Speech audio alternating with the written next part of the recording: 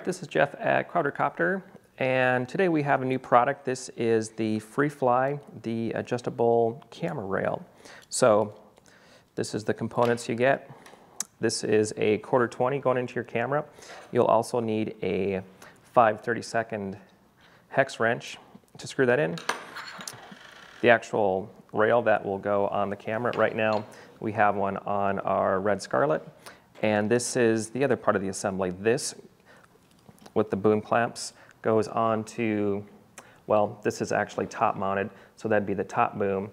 Clamp that down, and the way this works is you'll actually fasten the camera with this 1/4-20, slide it in the rails, and this is a 2.5 hex wrench, and you will tighten these screws,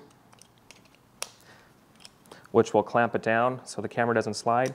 And where this is going to be beneficial is when adjusting your forward and aft CG of your camera. So we'll just put this over here. So once again, I mounted this on the Red Scarlet.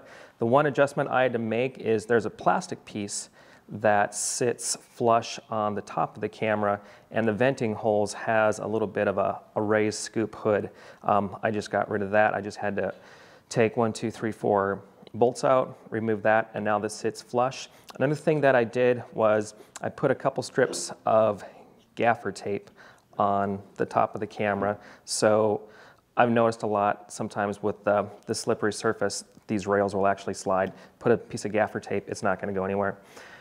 So anyway, and once again, 5/32, we got this nice and tight on the camera. So we have this assembly already installed on, this is our Cinestar 360. So now what I'm going to do is just slide that in the rail. And I'm just going to, I'm not going to tighten these 4 bolts, but I'm just going to get them a little bit snug so I can still adjust fore and aft, but I don't want it sliding around. So now I'll just take my belt off, my tilt,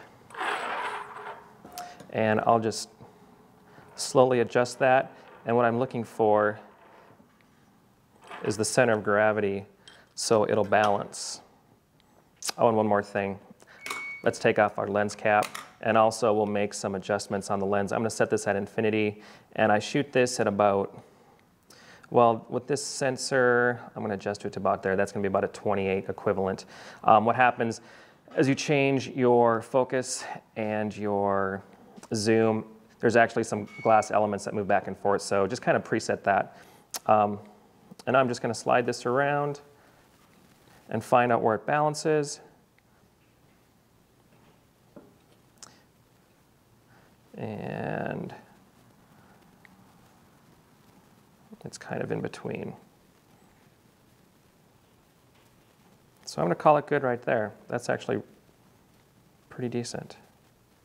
All right, so now I'm just going to take my 2.5mm hex wrench, snug these up. Now it's going nowhere, and I'll put my belt back on.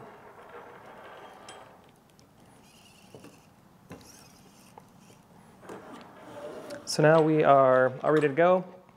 This is now centered on its, the center of gravity of the camera. And one more item that we're going to be featuring in the shop is these new adjustable tilt bars. The old version, which I have over here, this is the old version. It only had the adjustable slider on one section.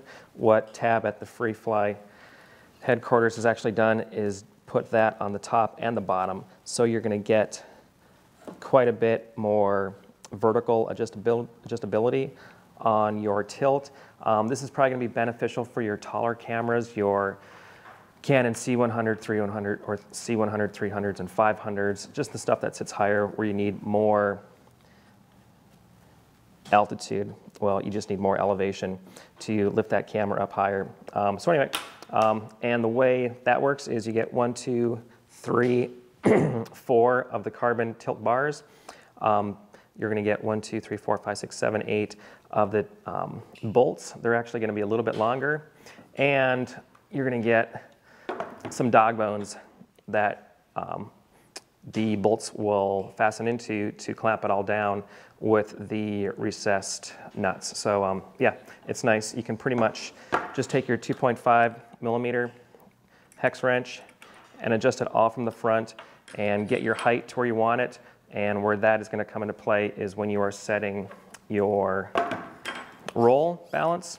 You want to make sure that the camera balances on the, well, it's level, and also if you tilt it off to its side, it also will stay in that position. So yeah, those bars will come in handy for that for the larger cameras. All right, so that is, once again, the adjustable tilt bar, and once again, the adjustable camera rail. And yeah, you'll find that in the shop at quadrocopter.com. Just look for the adjustable camera rail and adjustable tilt bars, and that should do it. This is Jeff at Quadrocopter. We'll see you soon.